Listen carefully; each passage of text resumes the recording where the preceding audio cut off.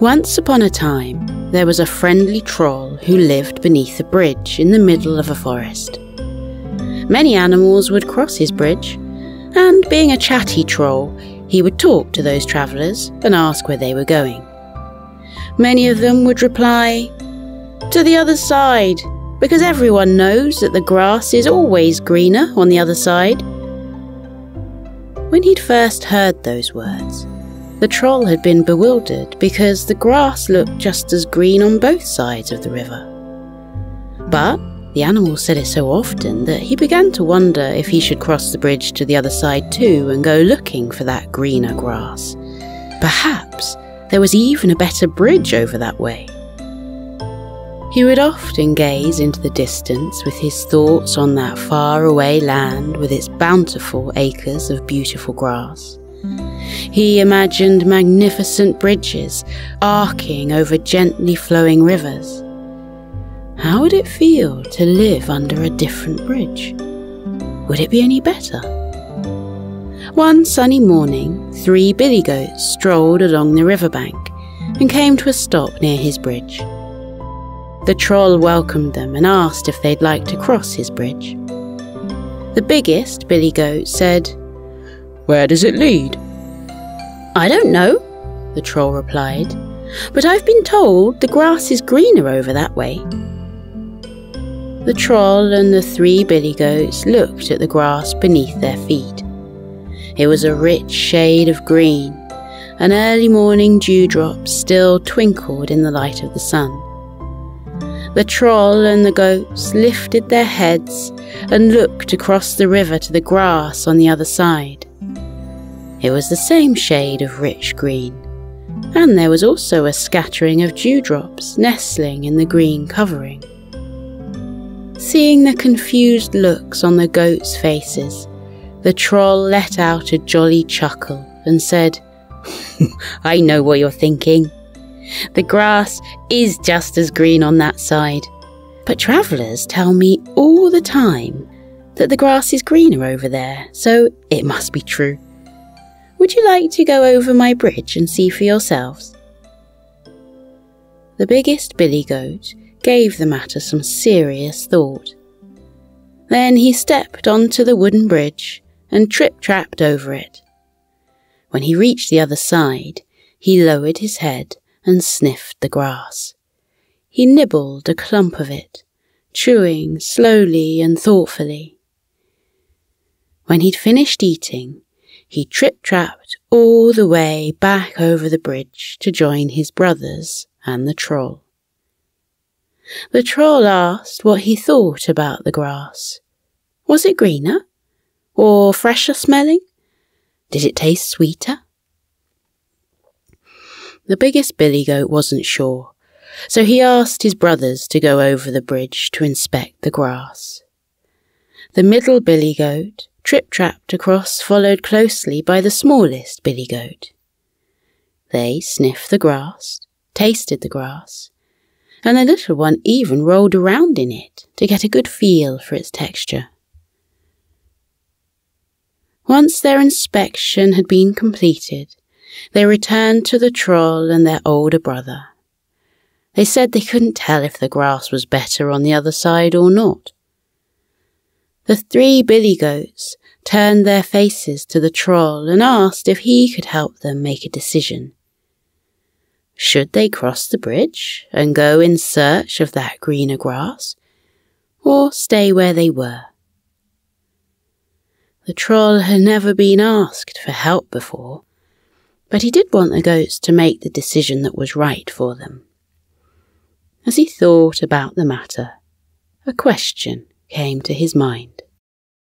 He asked the biggest billy goat what he would be leaving behind if he did go over the bridge in search of greener pastures. "My home," the biggest billy goat said with a smile. "My home is cosy and comfortable. I love living there." The middle billy goat said he would miss his garden, as it was the place where he felt most at peace. The youngest billy goat told the troll he would miss the fields around his home, He liked running through the tall grass and rolling down the hills and jumping in the puddles after a rain shower. The troll scratched his chin. He didn't know what to say to the goats. Would they be happier if they travelled over the bridge? And should he really be the one telling them what to do? The biggest billy goat could see the troll was having trouble making a decision and invited him to their home and to stay for a while. Perhaps that would help him decide what to say. The troll had never been invited to anyone's home before. It was a great honour and made him feel warm inside. He thanked the goats and said he would like that very much. The goats led the troll through fields and to a valley nestled at the foot of rolling hills. A cosy-looking cottage looked out onto a large garden which was full of colourful flowers and tall fruit trees. The biggest billy goat invited the troll into the cottage and asked if he'd like anything to drink. The troll was partial to tea and asked the goat if he had any, but only if it wasn't any trouble. The goat said a cup of tea sounded perfect, and soon made a couple of hot drinks for the troll and himself. With a cup in his hand, the troll was shown around the house. The living room was spacious with a handmade rug in front of the fire. 3 rocking chairs in different sizes were placed around the rug. Along the side of the walls were thickly upholstered sofas, which looked very inviting, and the ideal place to take an afternoon nap. Photographs of the smiling goats adorned the walls. Cushions and soft blankets lay on the chairs and sofas, adding to the cosy feel of the room. The troll said he felt that he could spend many happy hours there. The biggest billy goat nodded and said it was an extremely relaxing place to be. He took the troll into the kitchen next, where a batch of cookies were cooling on a baking tray. The delicious aroma made the troll's mouth water. Without any hesitation, the goat offered the troll a cookie. The troll took it with thanks. The cookie was still warm and it melted in his mouth. He washed it down with the refreshing tea. The billy goat showed the troll around the rest of the cottage. The troll looked with delight at the 3 bedrooms and their large windows which gave spectacular views of the surrounding gardens and hills beyond. The cheerful bathroom was painted yellow and blue, and it had an enormous bathtub. It looked large enough even for the troll, and he pictured himself wallowing in warm waters full of bubbles. "Let me show you my favourite room," the billy goat said with a smile. "It's a lovely place to rest on an evening, and it gives the best view of the sunset." He took the troll into a sun-warmed conservatory at the back of the house and asked him to take a seat on the sofa. The goat and troll leaned back on soft cushions and gazed out through the large window at the view outside. The green-covered hills were dotted with patches of purple heather and clusters of daisies. Rabbits bounded joyfully along, stopping occasionally to nibble the grass. Trees in the garden swayed gently in the breeze. The billy goat let out a happy sigh of contentment. He said this This is where the family gathered at the end of the day and chatted about what they've been up to. And as night drew nearer, they would watch the sunset and the changing colours of the evening sky. The troll told the goat he had a beautiful home and couldn't imagine there being a better one across the bridge. "Do you think I should look anyway?" the biggest billy goat asked. "That's up to you. No one else can make that decision for you, certainly not me," the troll said gently. He felt the need to apologise. "I'm sorry for thinking that I could. I hope I haven't wasted your time." The goat smiled. "It's been a pleasure to have you here. I'm glad you like my home. I like it too. I'm very happy living here. You are welcome to come back any time."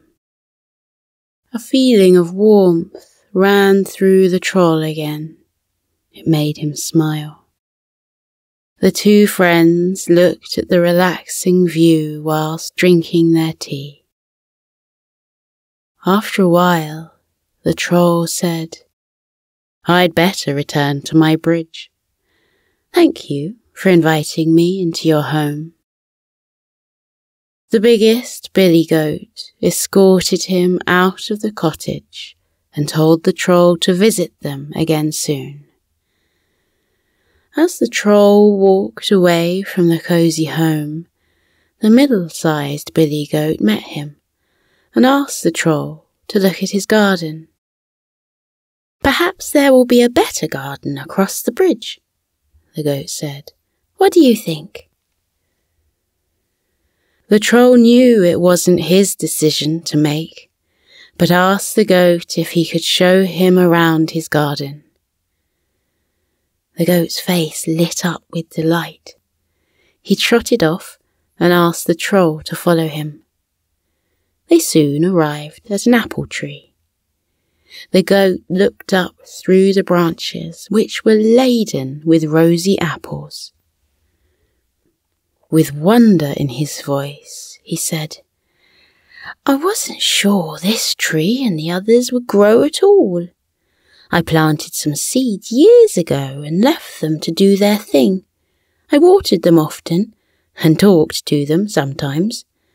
And when the first stems appeared, I put some supports behind them to make sure they wouldn't fall over. And look at it now. The apples are delicious. You must take some home with you. I've got some pear trees too. I'll collect some pears for you too." "That's very kind of you, thank you."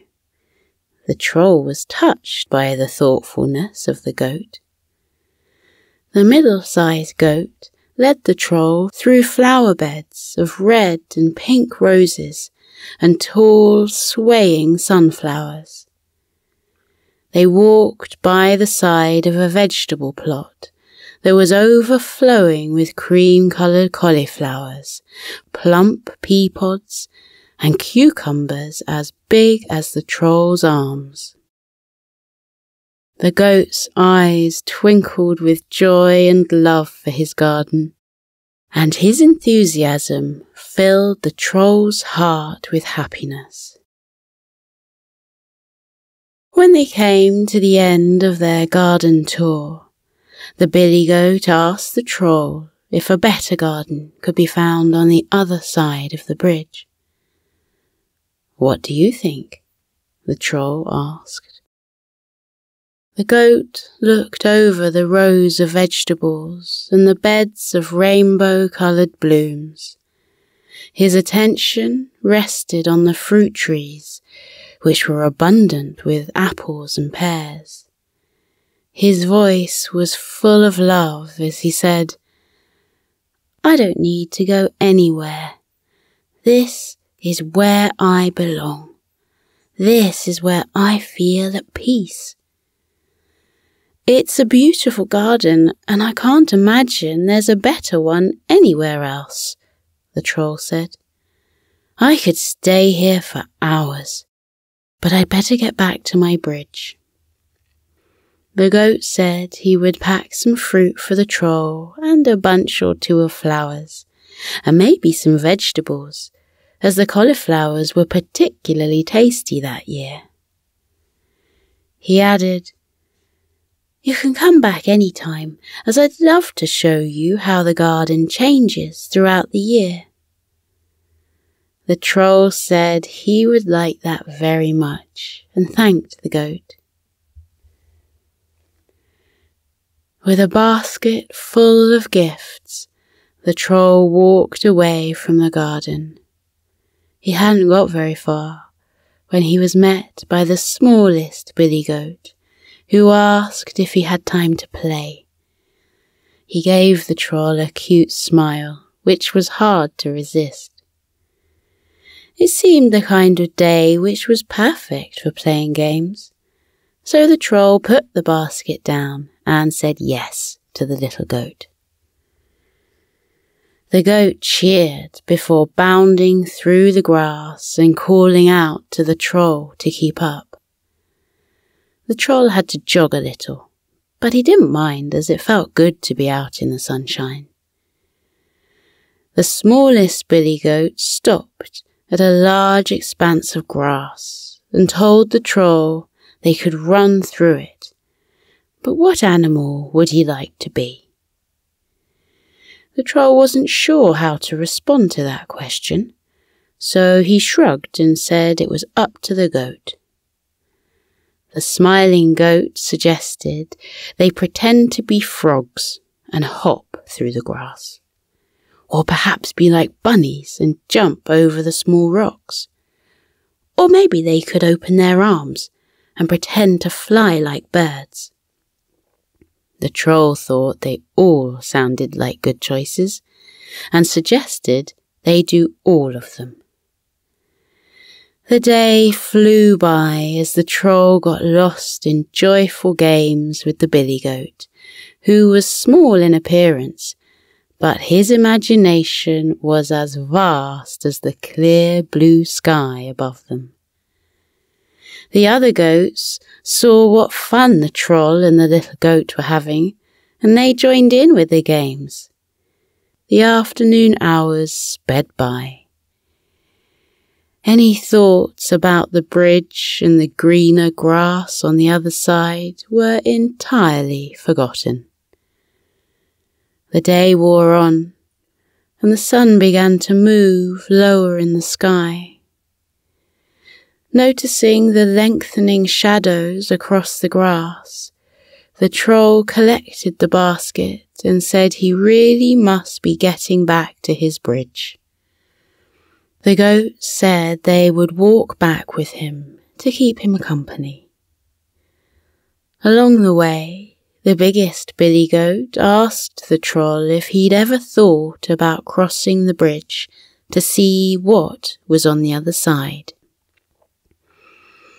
The troll admitted he had thought about it, but being with the goats had made him realize how much he liked his bridge.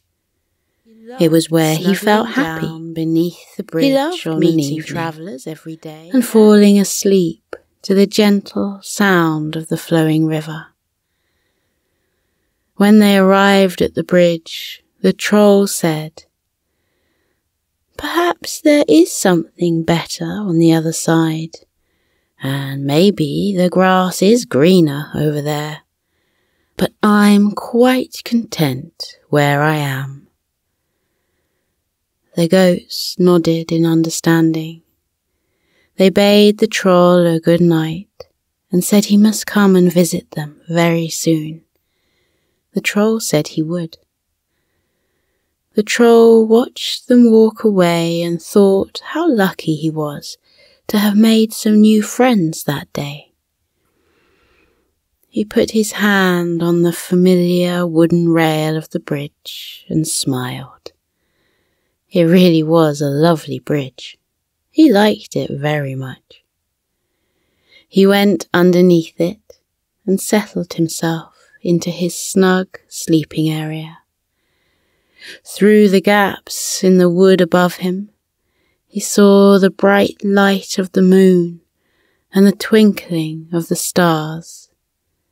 There was nowhere else he'd rather be. He was happy and content right where he was. With a smile on his face, he closed his eyes and drifted off into a peaceful sleep, peaceful and snug under his bridge.